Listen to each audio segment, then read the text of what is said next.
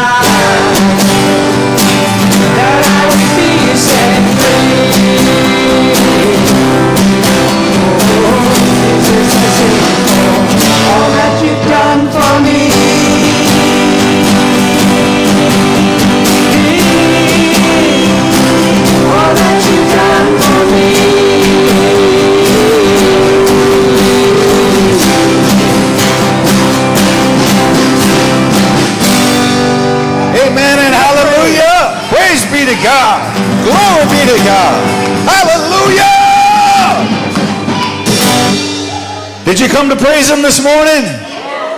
Our God is amazing. Give me an amen.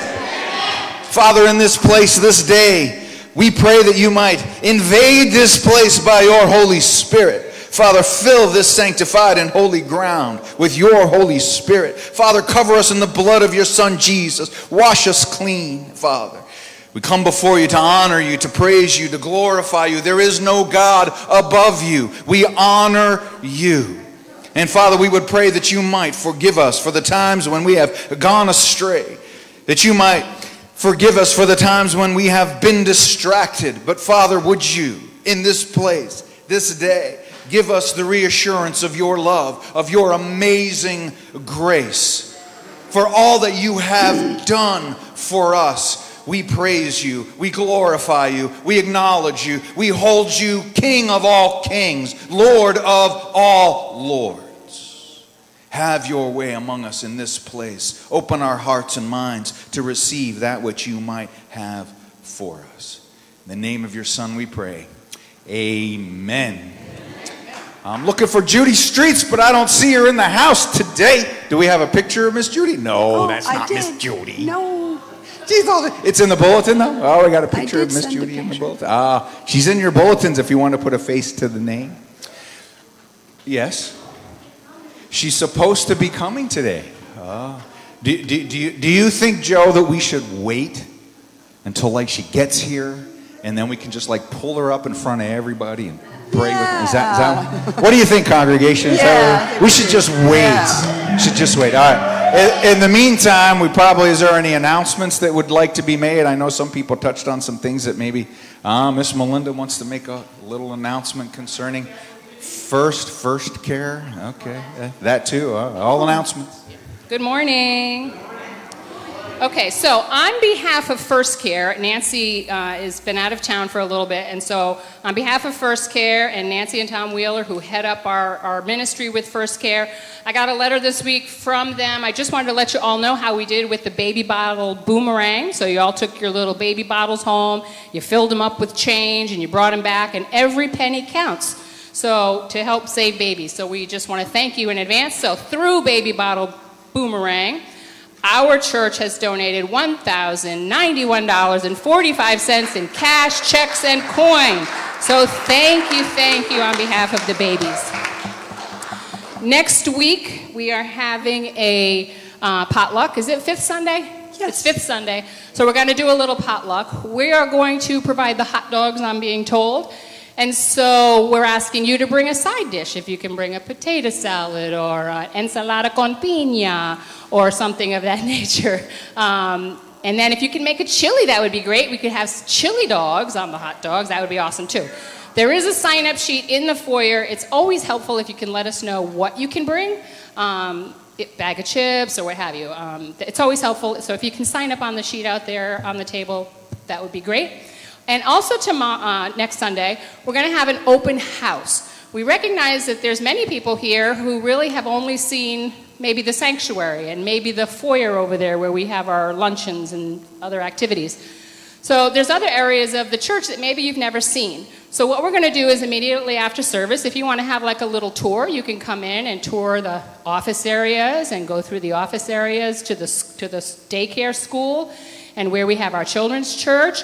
There's an upstairs where the youth run around and do stuff up there, and we can do, Anyway, we would love to share all that with you, so we're just going to have a time of, you just kind of go through and see the facilities if you like, okay? And that'll be immediately after services next week. Anything I'm forgetting? The Bloodmobile. Bloodmobile, thank you. Next week, you know how this is very close to our hearts. My heart just has a testimony of that as well. Bloodmobile is next week. And I just saw an advertisement on TV, but Lord knows I can't remember what the statistics were, but it really was terrible. The amount of people that give blood and the amount of people that need blood. So you all know there's a national blood shortage. If you can spare a little time, and Pastor Stan allows you, even if it's during service, if you can go and give blood, he really would love for you to give blood. If you can give, please take the time in a few moments and give some blood. That'll be next week as well. Big day next week. All right, thank you so much. Anything else? Stonecastle Band will be leading service next week. Barbara doesn't have a voice. Stonecastle Rock Band is leading the service next week. You're not going to want to miss that. Anything else? Bring people. It'll be a fun day. Bring people. They'll enjoy it. Is that it? I think so. Hey, do I get to do it this time? Woohoo! Check this out! Yay!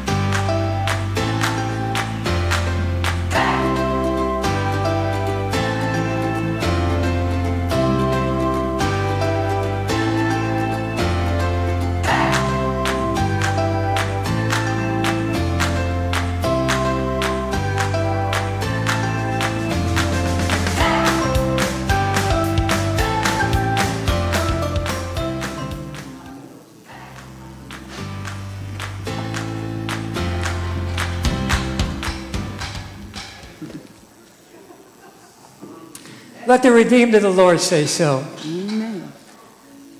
Is there joy in the house of the Lord this morning? Let's all rise and praise his name.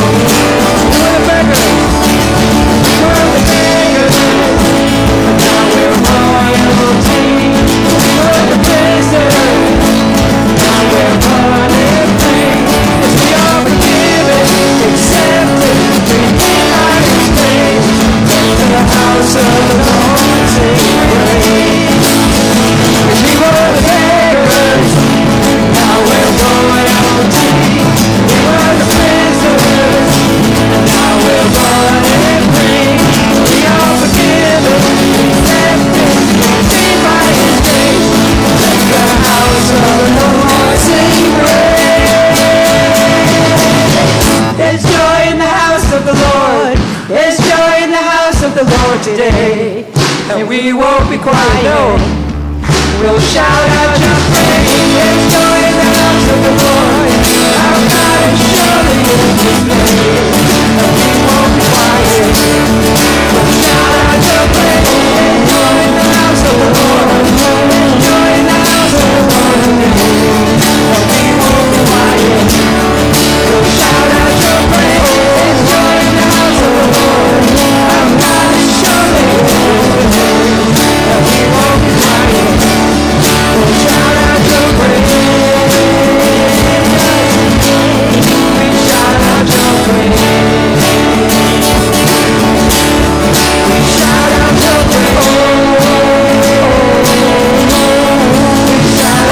praise.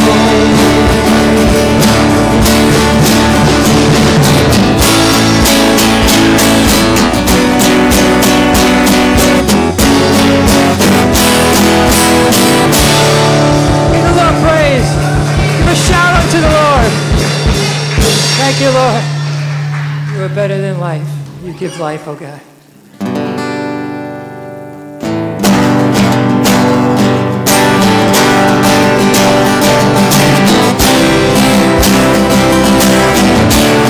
Lovely are you, Lord.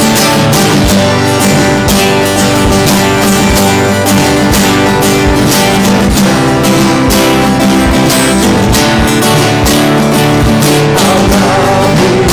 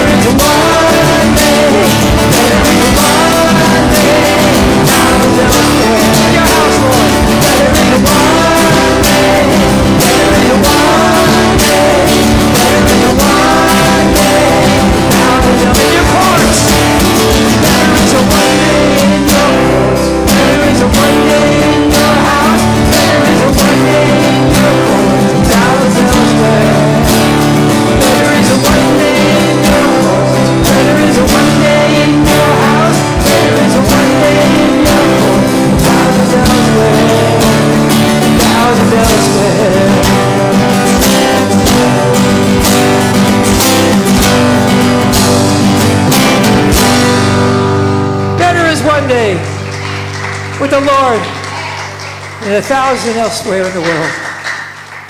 We give you praise, Lord.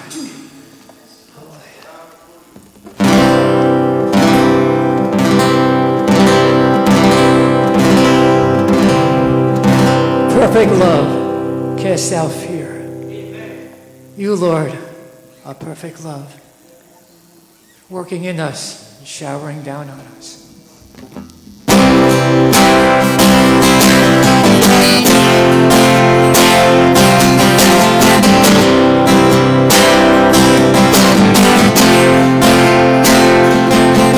When darkness tries to pull over my bones, when sorrow comes to steal the joy I have, when brokenness and pain is all I know, I won't be shaken, no, I won't be shaken. For my fear doesn't stand a chance when I stay in your love. My fear doesn't stand a chance when I stay in your love. My fear doesn't stand a chance when I stay in your love. Stand in your love.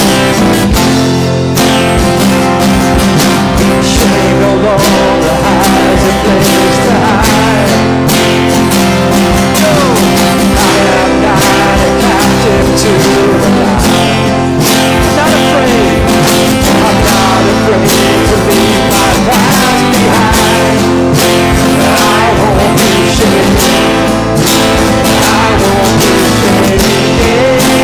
Oh, my fear doesn't stand a chance when I stay in your love. My fear doesn't stand a chance when I stay in your love. My fear doesn't stand a chance when I stay in your love. Stay in your love. There's power. There's power that can break off every chain. There's power that can empty out a grave. In the name of Jesus, your death, resurrection, power that can save. There's power in your name. Power in your name. There's power.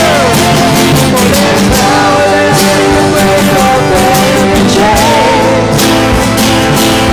There's power that can empty out a grave. In the name of Jesus, oh, there's resurrection power that can save. There's power in your name. Power in your name.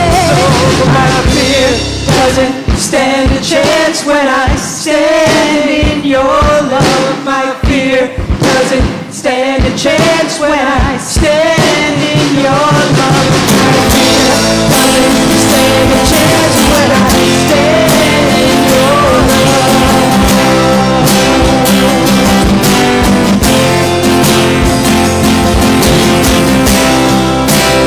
Standing on the rock of our salvation.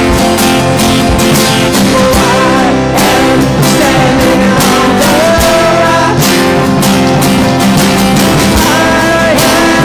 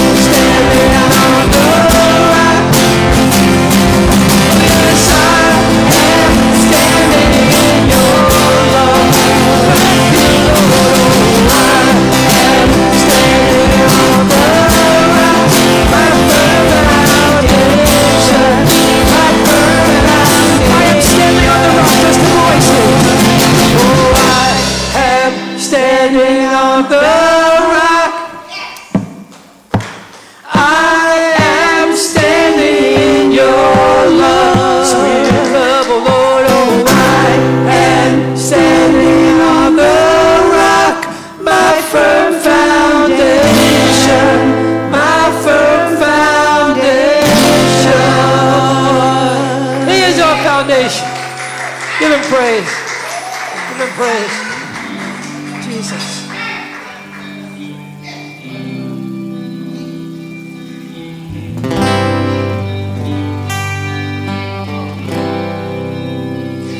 There is a truth older than the ages.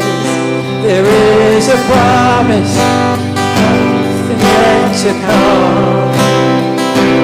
There is one born of our salvation. Oh, Jesus, Jesus, the light. There is a light that overwhelms the darkness. There is a King that forever reigns. Freedom is. There is freedom from the chains that bind us. Jesus, oh Lord, Jesus, who walks on the water, who speaks to the sea, who stands in the fire beside me.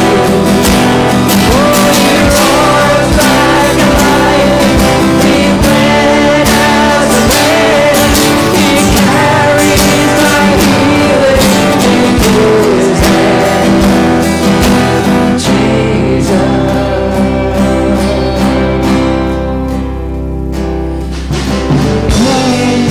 I call in times of trouble. Jesus, there is a song that comforts in the night. There is a voice that calms the storm that rages. Oh, Jesus, Jesus, Messiah, my Savior. There is power in your name. You're my rock, my Redeemer. There is power in your name. You're my rock, oh Lord, my Savior. There is power in your name. Jesus, you're my rock and my Redeemer. There is power in your name.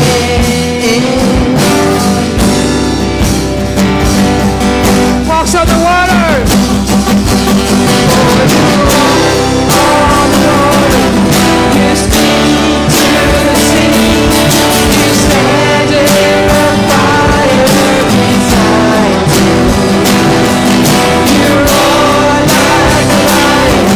You bled as a lamb. You carry my healing in your hand. God, you walk on the water. You speak to the sea. You stand in the fire beside me.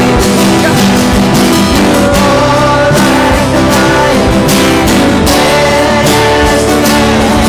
You carry my healing in your hands. Jesus, there is no one like you, Jesus. There is no one like you.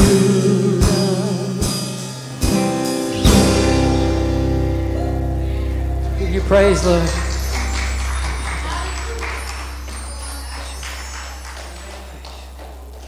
Hallelujah. There is no one like you. No one like you.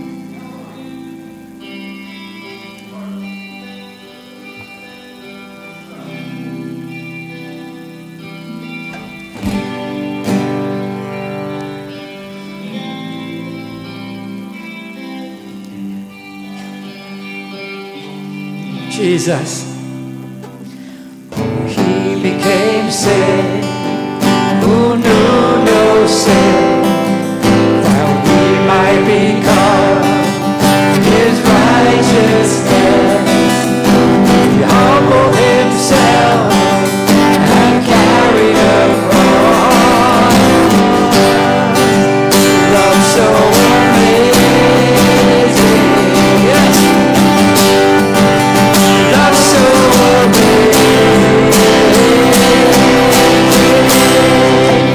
Jesus Messiah.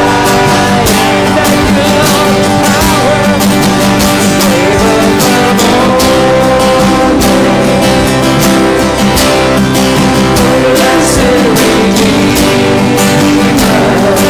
Start with us.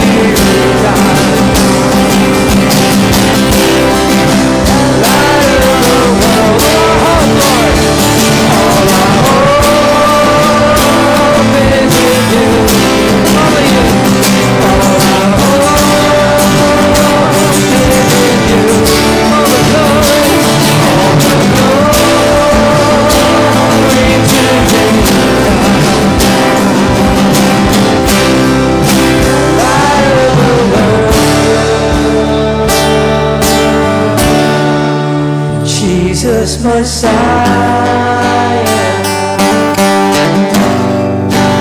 name above all names, blessed Redeemer, oh blessed Redeemer, Emmanuel, oh God, rescue for sin.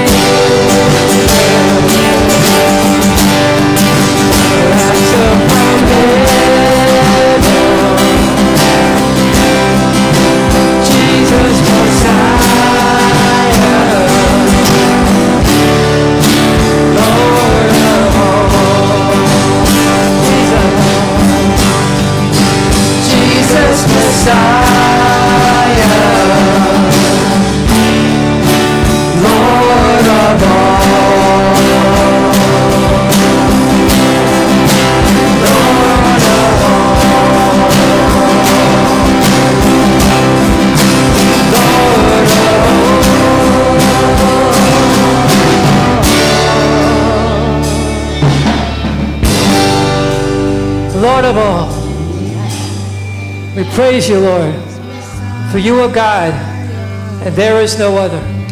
You are the Alpha and the Omega, the beginning and the end, oh God. All our hope is in you. All that we have is in you. We thank you for what you've done for us, oh God. We thank you for who you are, oh Lord. You are Jesus, the name above every name, that every knee shall bow, every tongue shall confess. Every demon and disease must flee by the name and the authority of Jesus Christ. There is joy in this house, oh God. There is joy in this house, for the joy of you, oh Lord, is our strength, oh God. You are amazing grace, oh God. Your grace, your mercy abounds, oh Lord. Nothing that we deserve, but you cover us with your righteousness, and we will be with you for all eternity, oh God. We love you, and we praise you, and we worship you, oh God. And I pray for the word to be brought forth today, oh God. It will be that we will have ears to hear and hearts to understand and obey, and be doers of the word and not just hearers of the word, oh Lord. And we pray for Pastor Geoff, oh God, that your word and your voice will come out of him with power and with unction of the Holy Spirit, oh God. And bless us and instruct us this very day and beyond. And all God's people said, amen. In Jesus' name we pray. Amen. You may be seated.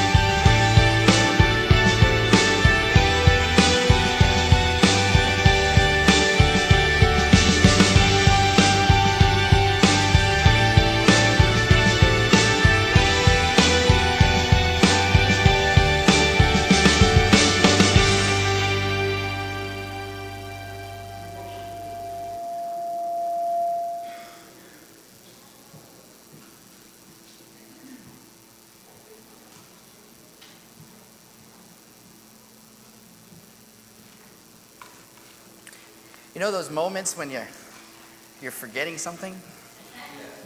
You know, and then you remember last minute what you forgot? I forgot to assign one of you guys to read scripture.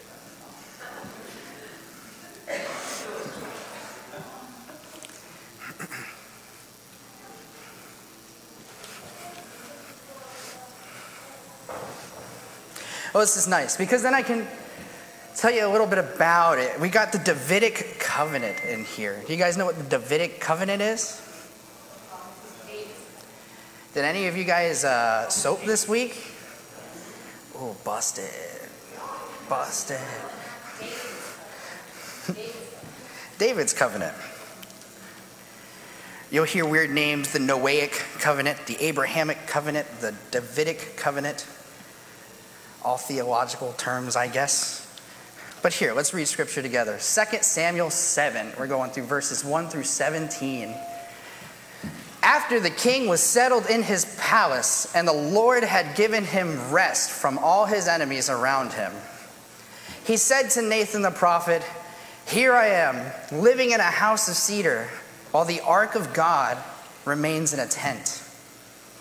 Nathan replied to the king, "Whatever you have in mind, go ahead and do it, for the Lord is with you." But that night the word of the Lord came to Nathan, saying, "Go and tell my servant David, this is what the Lord says. Are you the one to build me a house to dwell in? I have not dwelt in a house from the day I brought the Israelites up out of Egypt to this day. I have been moving from place to place with a tent as my dwelling. Wherever I have moved with all the Israelites, did I ever say to any of their rulers whom I commanded to shepherd my people Israel, 'Why have you not built me a house of cedar?' Now then, tell my servant David, this is what the Lord Almighty says. I took you from the pasture, from tending the flock, and appointed you ruler over my people Israel. I have been with you wherever you have gone, and I have cut off all your enemies from before you. Now I will make your name great, like the names of the greatest men on earth. And I will provide a place for my people Israel, and will plant them so that they can have a home of their own and no longer be disturbed. Wicked people will not oppress them anymore as they did at the beginning, and have done ever since the time I appointed leaders over my people Israel. I will also give you rest from all your enemies. The Lord declares to you that the Lord himself will establish a house for you. When your days are over and you rest with your ancestors, I will raise up your offspring to succeed you, your own flesh and blood, and I will establish his kingdom. He is the one who will build a house for my name, and I will establish the throne of his kingdom forever. I will be his father, and he will be my son. When he does wrong, I will punish him with a rod wielded by men, with floggings inflicted by human hands. But my love will never be taken away from him, as I took it away from Saul, whom I removed from before you. Your house and your kingdom will endure forever before me. Your throne will be established forever. Nathan reported to David all the words of this entire revelation. May God bless the reading of his word. Let's see if I can move this up.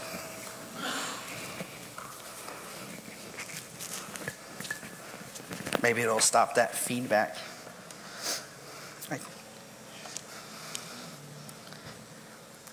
Well, my parents are off on a road trip today. God bless them. And my mom keeps saying, we're going to listen to you. We're going to listen to you on the radio as we're going. So my goal today is to make this as boring and monotone as possible for them so that they can enjoy their trip. Right here, I'll start with this. A young lady attended a missionary service several years ago. And as she heard the missionary share the stories of danger and success, she knew that God was calling her to be a missionary.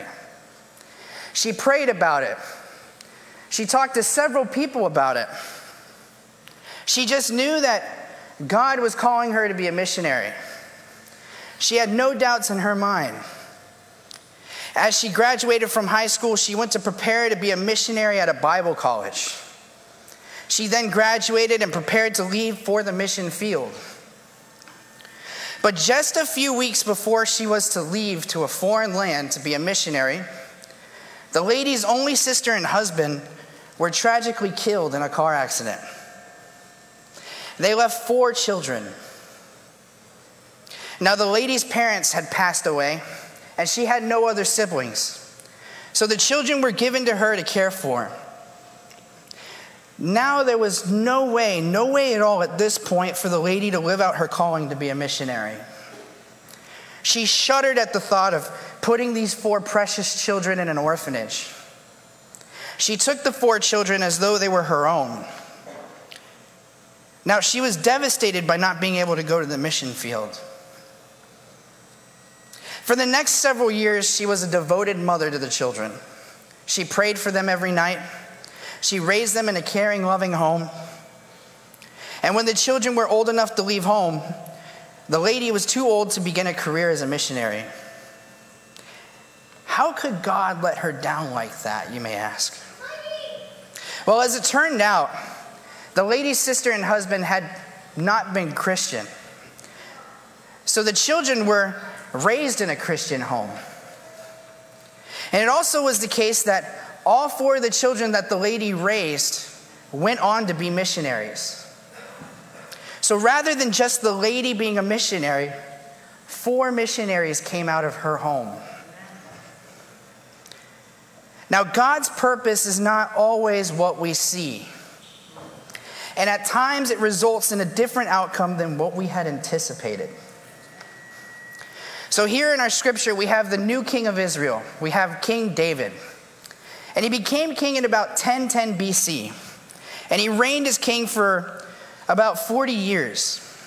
And even though David died, God promised David that he would establish the throne of his kingdom forever. Now this is that amazing promise of God to David, and it's known as the Davidic covenant. the Davidic covenant. Now, it's likely that the events recorded in 2 Samuel 7 took place later on in David's reign as a king. In the beginning of verse 1 in chapter 8, it says, "After this, David defeated the Philistines and subdued them." Now, the writer of Samuel had a tendency to group things together thematically rather than chronologically. So we read in verse 1 of chapter 7, "Now when the king lived in his house, and the Lord had given him rest from all his surrounding enemies." It's a time of peace. The reason the writer of Samuel put this after chapter 6 is because chapter 6 is about David bringing the ark of God to Jerusalem.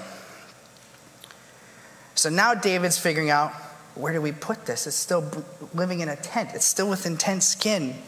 Then David built a beautiful palace for himself. And we can almost picture David sitting in the cool of the evening on his porch, surveying Jerusalem and his palace and the gladly palace attendants. And then the king said to Nathan the prophet, "See now Then the king said to Nathan the prophet, 'See now I dwell in a house of cedar, but the ark of God dwells in a tent.' And Nathan said to the king, 'Go do all that is in your heart, for the Lord is with you.'" And this is the first time we're introduced to Nathan the prophet. And Nathan was to David what Samuel was to Saul. He was God's prophet speaking God's word to the king.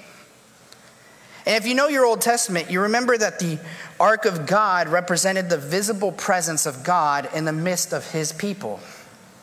And it's an extremely important relic, an extremely important, I guess you can call it a piece of furniture that Saul had neglected for decades. But as soon as David became king, he wanted the ark of God placed in Jerusalem, which was to be the political and spiritual capital of the people of God. So Nathan affirmed the heart's desires of David, who wanted to build a permanent edifice to the house of the ark of God, to house the ark of God. Now he had a desire to build a house for the ark of the Lord that was at least as beautiful as his own home. He shared his plan with the prophet Nathan, who was basically the chaplain for the palace. And Nathan thought that it was a great idea. But when he went to prayer that night, the Lord said to him, "Hey, wait a minute. David will not build my temple." David was thwarted in his efforts to provide an adequate resting place for the ark of the Lord. What's wrong with David wanting to build a house for the ark of the Lord? Nothing really. Even Nathan the prophet said, "Go do all that is in your heart, for the Lord is with you." Every God-loving man would have been in favor of putting the ark of the Lord in a respectable place. And God had different plans, however. What can we learn from this experience of David? And why did God forbid this chain of events? I've mentioned this before, but have you ever heard the phrase, "man plans and God laughs"? I would say there's some truth to that, wouldn't you? And while it isn't wrong to have plans for ourselves, our families, or whatever else we have plans for, one thing we should remember as Christians is that everything falls into God's plan. God is the great ordainer. He is the great mover of all things, the creator. And the lesson here really is that God is sovereign. David was a teenager when God promised that he would become king. David experienced many difficulties as he served Saul. And I believe Saul tried to kill David about 16 times. And that is apart from the times that David was in danger on the field of battle. And eventually, however, the Lord had given him rest from all his surrounding enemies. To be sure, difficulties still lay ahead for David. Some of them were of his own making, but others were not. Nevertheless, in this time of respite, the Lord had fulfilled his promises to David. Now, David believed that God is sovereign. He clung to God so that he could sense the safe, sovereign heartbeat of God. Now we know from Scripture that God ordains or decrees all things. From the most insignificant happenings, like the whereabouts of a sparrow or the number of hairs on your scalp, to the ruling of empires. We see that in Proverbs 21:1. And even the outcome of dice, Proverbs 16:33. So who are we to object to the plans of God when we are yet powerless without the indwelling of the Holy Spirit within us? And again, it's not bad to have our own plans as we see here in Scripture today. David's desire to have a house created for the Ark of the Covenant was not wrong.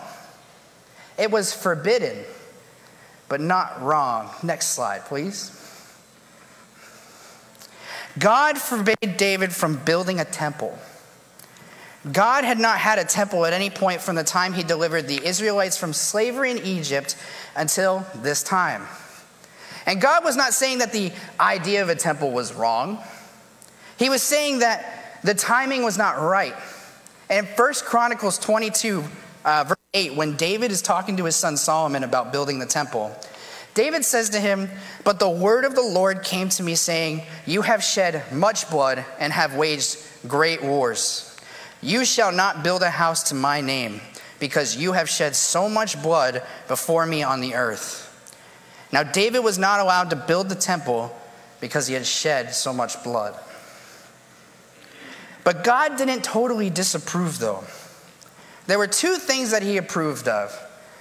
The first was, the next slide, the spirit in which the offer was made. David's heart was in the right place. His heart was in the right place. There was nothing wrong with the spirit in which the offer was made. God appreciated the motive of David's heart. Most of the time we see kings and leaders turn their back on God when they get to positions of power. They look at all the wonderful things that they have done and swell up with pride. And this happens way too many times in the Old Testament, and arguably it happens now too. The pride of a nation getting to the almighty creator and mover of all things. Things including governments and people in power. That pride hindering the spiritual devotion of a land is all too common even now. But this was not the case with David. Perhaps David was out relaxing on his balcony, looking out at the wonders of his palace going, wow, it's hard for me to fathom what the Lord has brought me from. I was just a little guy shepherding a flock, and now the Lord has made me king of his chosen people. Yet I am in awe of all I have, but the Ark of the Covenant still lies in tent skin. The dwelling place of the Lord needs to be at the very least as ornate and elaborate as my dwelling place, as where I reside. And I must do something about it. I know I will build a great house for the Ark of the Lord to rest. To build a dwelling place for the Ark of the Covenant was a motive that was pure and noble. And David couldn't bear to see the Ark of God in a tent while he lived in a mansion. Now God looked at the motive of David's heart and took notice. Even though he would not allow David to fulfill that dream, he did bless David greatly. And the second thing that was approved was the object of David's desire. The other thing is that God didn't say that the temple was a bad idea. He only said that David wouldn't be the one to build it. And there are a couple things worth noting regarding the temple. It's not where God lived. The fact that the ark of the Lord was in a tent meant that it was mobile. God's presence was with his people. It wasn't in a fixed location. Now that's instructive for us as well. God doesn't live in the church building. He lives in the people of the church.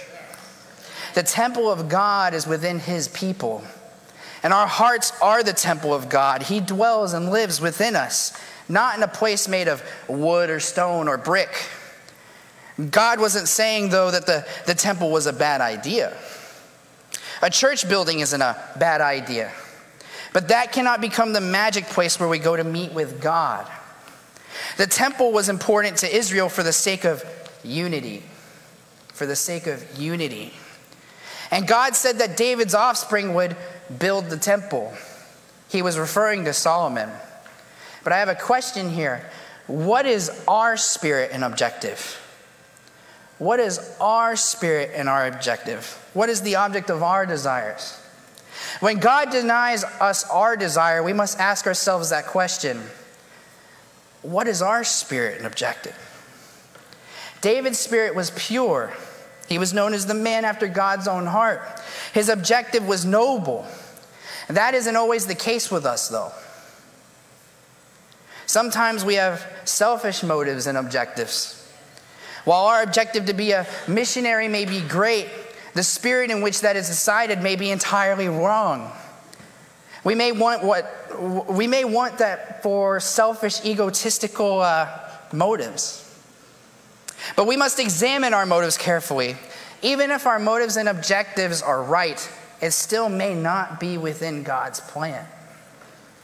In that case, like with David, it was forbidden with good reason. Next slide. There are 4 main reasons that God forbade David from building the temple at this time. One was God's presence was not confined to a location.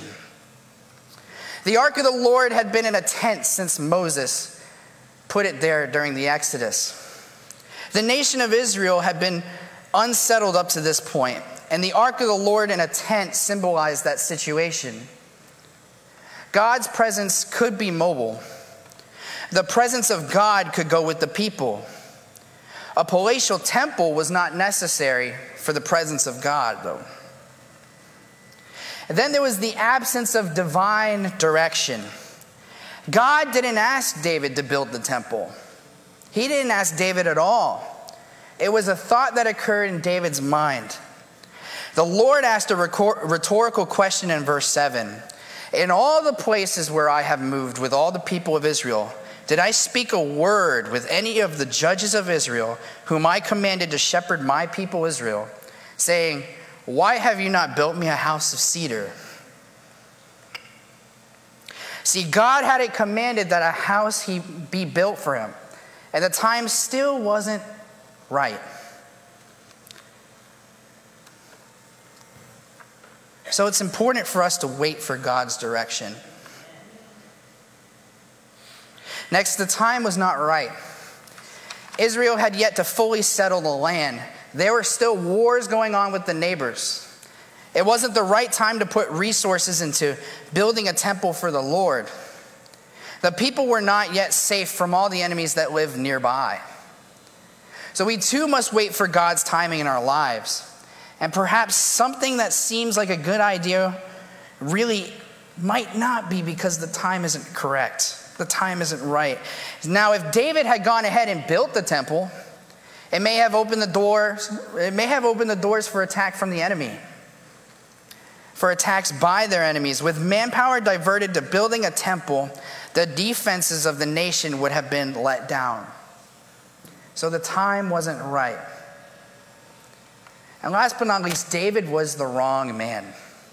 He wasn't the right man for the job. Like was mentioned earlier, David was not the right man for the job. David had fought off the enemies of Israel, and his hands were bloody as a result.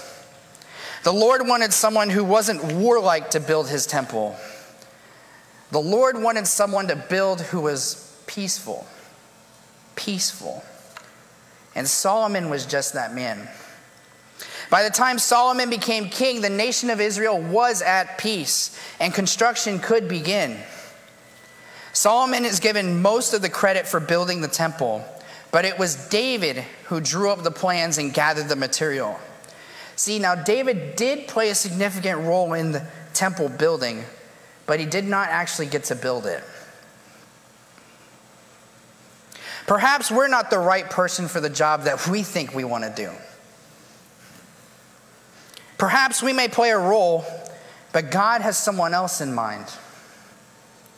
The lady who was to be a missionary played a different role than she thought. She influenced 4 missionaries. Her efforts were multiplied. She wasn't the right person. but those children were. They were the right people for the job. Next, it was forbidden in a gracious manner. Forbidden in grace. God was most gracious in the manner in which he forbade David from building the temple. So God showed David regard. He didn't just say, no, like you're commanding a dog or something. No. God showed David regard. He let David know that he was held in high esteem. And twice in our passage, the Lord refers to David as my servant David. My servant. Whenever you see that, God is pleased. God was pleased with David. God reminded David of what he had already done. The Lord reminded David that he had taken him from the pasture and following sheep. The Lord had been with him the entire time. David had defeated Goliath. David had conquered Jerusalem when no one thought that was possible. David had done great things. He had brought stability to the land of Israel after the tumultuous reign of King Saul.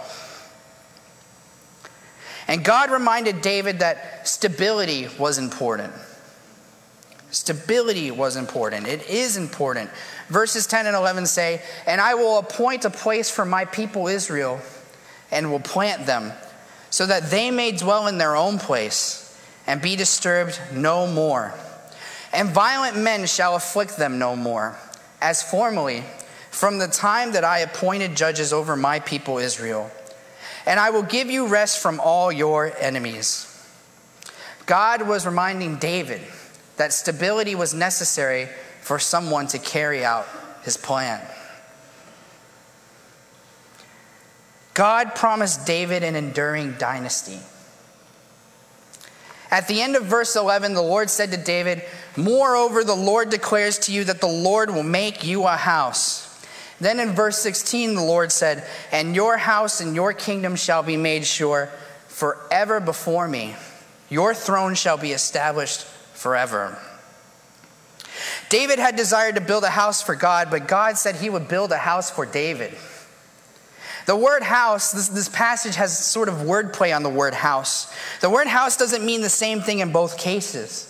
See, the house that David wanted to build was a physical structure.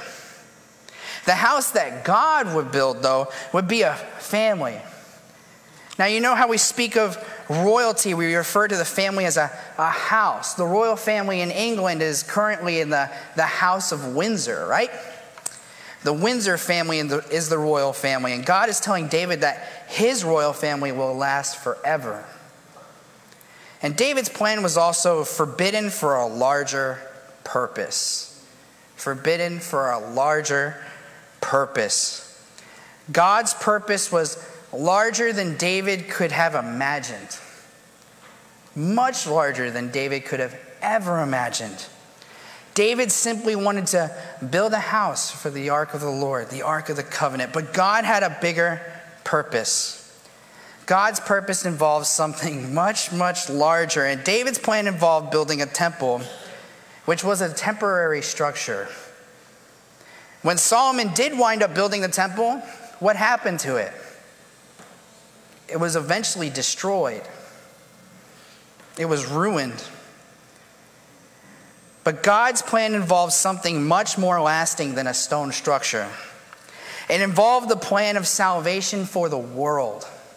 This is where we come to the Davidic covenant. Salvation for the world. Verse 12 says, when your days are fulfilled and you lie down with your fathers, I will raise up your offspring after you, who shall come from your body, and I will establish his kingdom. Now, Solomon's kingdom didn't last forever. Even the line of David as earthly kings ended. But if you look in Matthew chapter 1, the first words of the New Testament says, the book of the genealogy of Jesus Christ, the son of David.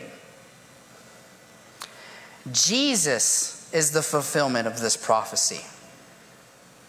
The Messiah came through the descendants of David. Jesus is referred to, among other things, as the son of David. God's greater purpose in the plan for David's life involved the Savior of the world. The temple that Solomon built is long gone, but Jesus is still up on the throne. David's plan was good and noble, but God's plan was bigger and better. So this brings me to the Davidic covenant. What is the Davidic covenant? You note takers are going to love this. What is a covenant really? Well, a covenant is a solemn and binding agreement. This is a definition I found. A solemn and binding agreement or contract made between two or more parties, typically involving promises, commitments, or obligations. In the context of religious and biblical literature, covenants often refer to agreements made between God and human beings or between groups of people. In the biblical context, covenants play a central role in understanding the relationship between God and humanity. They outline God's promises and expectations and are often used to communicate his redemptive plan for humanity. So God made covenants with individuals such as Noah that affected the entire earth. And God was so pleased with Noah that he said in his heart, "I will never again curse the ground because of man. For the intention of man's heart is evil from his youth.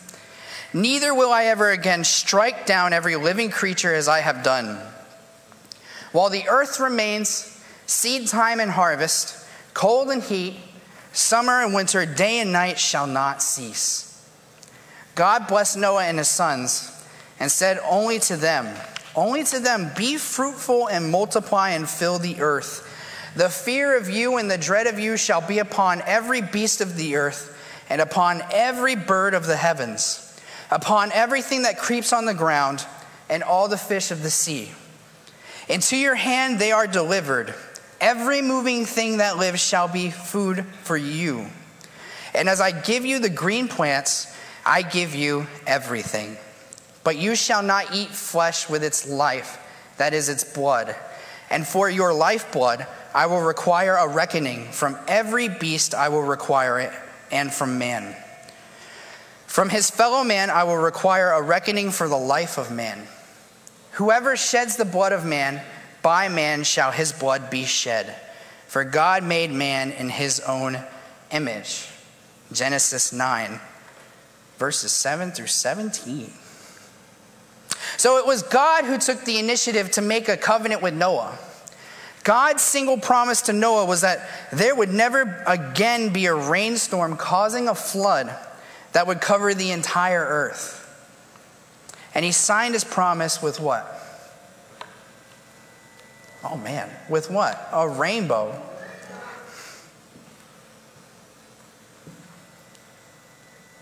God came up with that first, by the way. God also made a single covenant with Abraham where he promised the land and descendants to him and was commanded to keep the covenant. We see this in both Genesis 15 and Genesis 17. When Abraham was 99 years old, God said to him, "I am God Almighty. Walk before me and be blameless." So that he would make a covenant with Abraham that would multiply him greatly. If you remember, him and his wife were pretty old enough to not have children. But God makes a covenant with him that says that he will multiply him greatly. Abraham fell on his face before God, who then said to him that his covenant was with him alone, and that he would be the father of many offspring, and give him all the land he traveled, including all the land of Canaan, as an everlasting possession, and that he would be their God. God also told Abraham that he and his offspring must keep his everlasting covenant by having every male be circumcised when they are 8 days, and if they are not throughout the generations, they shall be cut off from his people because they broke the covenant. The obedience of Abraham was not a condition of the covenant, but rather his response inside a religious relationship. There could be no blessings and no fellowship without obedience. God also made a covenant with Israel at Mount Sinai. After he reminded them of his divine acts and his call to obey him, then God established Israel alone as a peculiar treasure, a kingdom of priests and a holy nation, and gave them stipulations, or what we call the law, that would guarantee the continuance of fellowship between them and he. The covenant was ratified by an animal sacrifice and the sprinkling of blood. We see that in Exodus 24. And God established a covenant with King David and promised him that his direct descendants would have an everlasting kingdom and be known as his sons. And among the covenants mentioned in the Bible, some are conditional, meaning that their fulfillment is dependent on certain actions or responses from the people involved, while others are unconditional, indicating that their fulfillment is based solely on God's promise, without any specific requirements from the recipients. Next slide. Oh, there it is. The Mosaic covenant. It's a conditional covenant. It's conditional upon the Israelites' obedience to the laws and commandments given through Moses. So, if they obeyed, they would experience blessings. But if they disobeyed, they would face curses and consequences. And if you read the New Testament, it's very cyclical. Very cyclical. They go through a season of obeying, and they're blessed. But then they'll fall away, and then they'll stop obeying. And then they either get taken over or curses fall upon their land, and then it comes back. So it's very cyclical in nature. And then we have the unconditional covenants, and these aren't all the covenants in the Bible, but these are some of the most important. The Noahic covenant. God promises never to destroy the earth with a flood again, and sets the rainbow as a sign of his covenant. The Abrahamic covenant. God promises Abraham numerous descendants, the land of Canaan as an inheritance, and that through his offspring all nations will be blessed. The fulfillment of this covenant is solely based on God's faithfulness and promise. Then we have the Davidic covenant, the covenant made with King David that is unconditional. God promises him an everlasting dynasty, and one of his descendants will rule on the throne forever. The fulfillment of this covenant is not contingent on David or his descendants' actions, but it's rooted in God's faithfulness. And this is where I want to focus. This covenant is contingent on God's faithfulness alone. That he is going to build his temple. That he ultimately has a bigger plan for his people. And there is nothing you can do at this point to thwart it, for the Lord carries out all that he has set out to do. Since we understand God to be faithful, are we truly relying and trusting him in everything? Or are we continually pursuing our own will despite the friction it causes in our relationship with our God? Are we praising him for what we cannot see that he has protected us from? Are we trusting in his plans for the betterment of his people?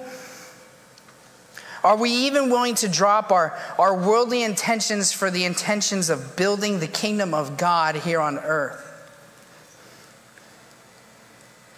I think an important thing to do here is to look back at Scripture. What does David do when he's told no? What does David do when his plan is thwarted? So let's continue in chapter 7 here. And I'm going to read some more scripture. Then King David went and sat before the Lord, and he said, "Who am I, sovereign Lord? And what is my family that you have brought me this far? And as if this were not enough in your sight, sovereign Lord, you have also spoken about the future of the house of your servant. And this decree, sovereign Lord, is for a mere human. What more can David say to you? For you know your servant, sovereign Lord. Verse 21, for the sake of your word and according to your will, you have done this great thing and made it known to your servant. How great are you, sovereign Lord? There is no one like you, and there is no God but you, as we have heard with our own ears. And who is like your people Israel, the one nation on earth that God went out to redeem as a people for himself and to make a name for himself and to perform great and awesome wonders by driving out nations and their gods from before your people, whom you redeemed from Egypt? You have established your people Israel as your very own forever, and you, Lord, have become their God. And now, Lord God, keep forever the promise you have made concerning your servant and his house. Do as you promised, so that your name will be great forever. Then people will say, the Lord Almighty is God over Israel, and the house of your servant David will be established in your sight. Lord Almighty, God of Israel, this is continuing in verse 27, you have revealed this to your servant, saying, I will build a house for you. So your servant has found courage to pray this prayer to you.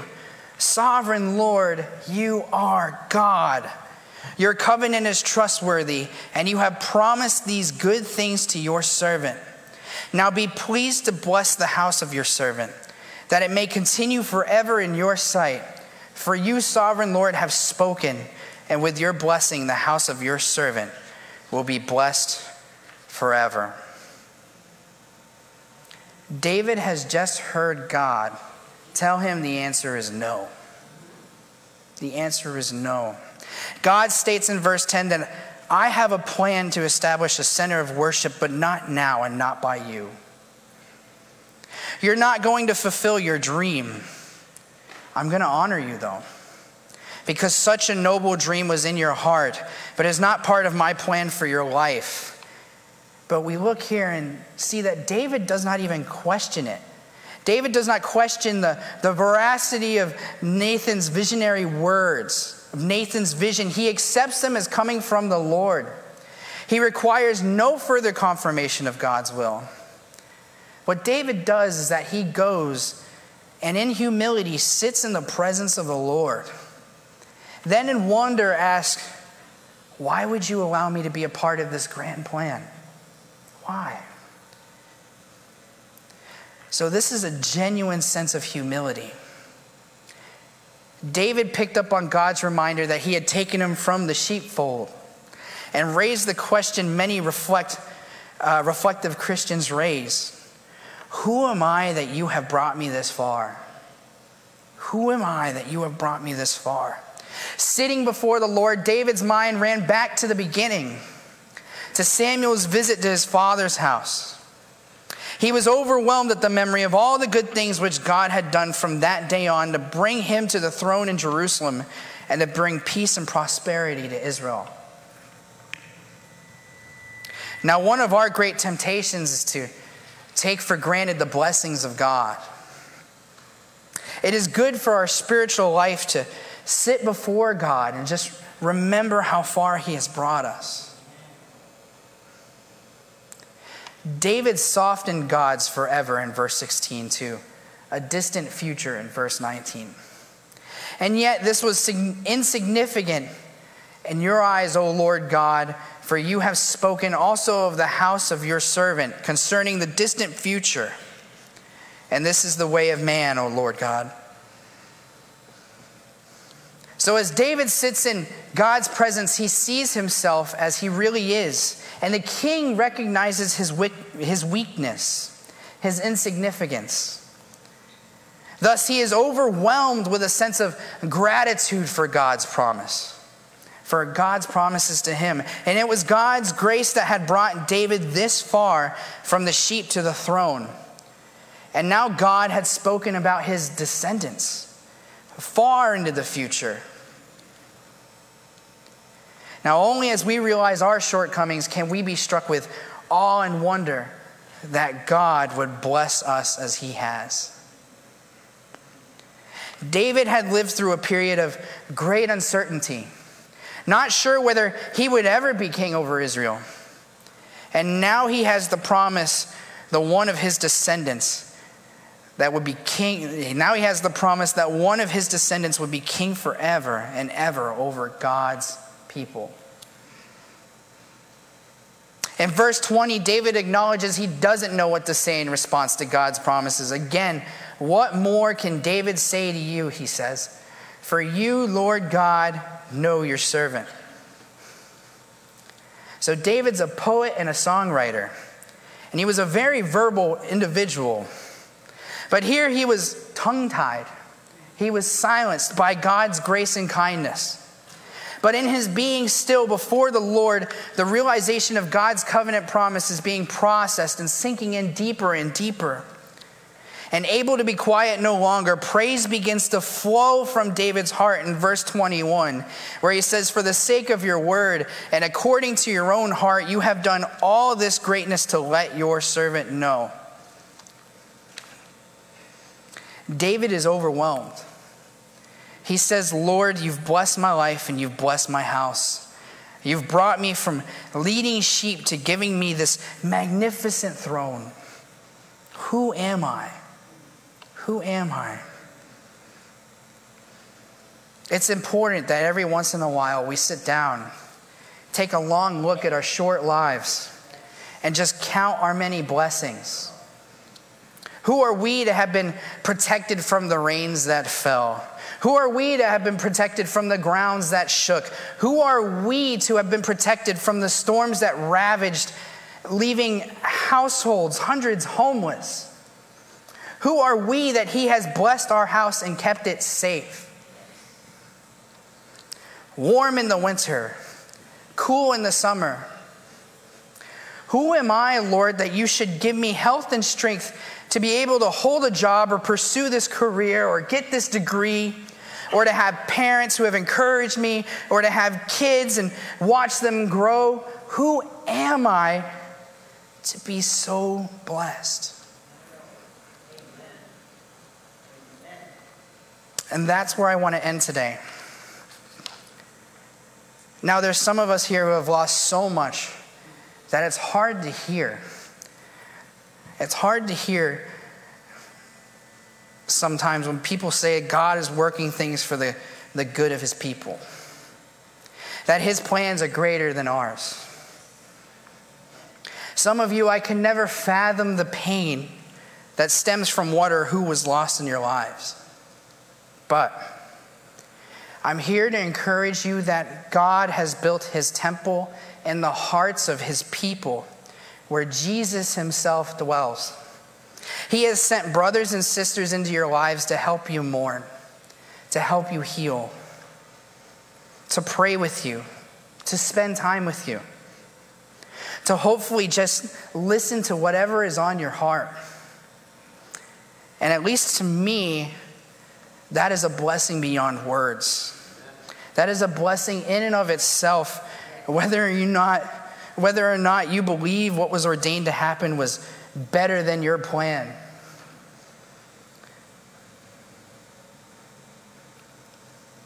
I commend you for being here today. And for those of you who have a hard time believing that there is a God out there who wants what's best for you, I encourage you to get together with a brother or sister in this room, maybe one of our elders after the service, and they could share with you their testimony and why they believe so. Then you have the freedom from there to decide whether or not you believe what has been said today is true.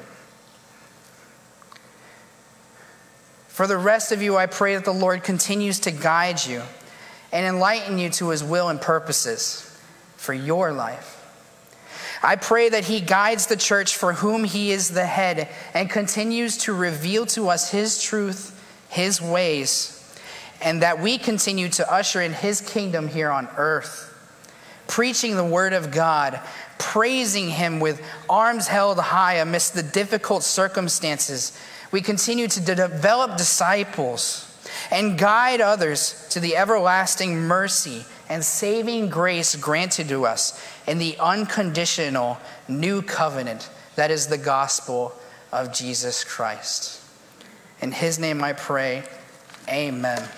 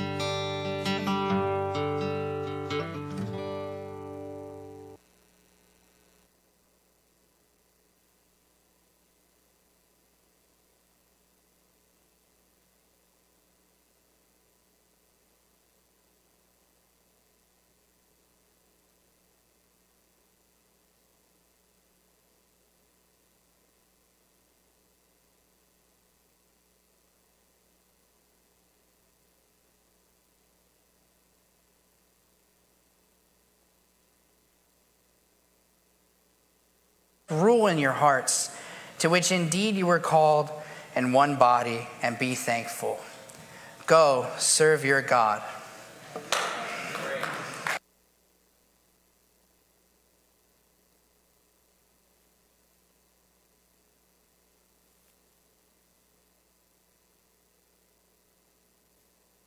Absolutely.